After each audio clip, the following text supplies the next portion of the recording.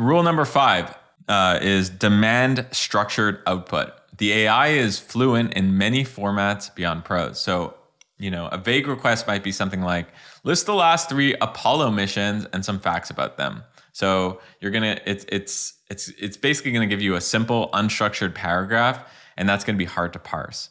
Now, an architected brief might be something like, provide the list of the last 3 Apollo missions, 15, 16, and 17. For each mission, include the launch date, the crew members, and a key specific achievement. Present this information in a markdown formatted table. So what you might have to do is go to something like Perplexity and do a prompt there to understand a little more about what you want an architected brief to look like. But you're going to end up getting, a way better output here. Like you can just see this markdown file if you're on YouTube.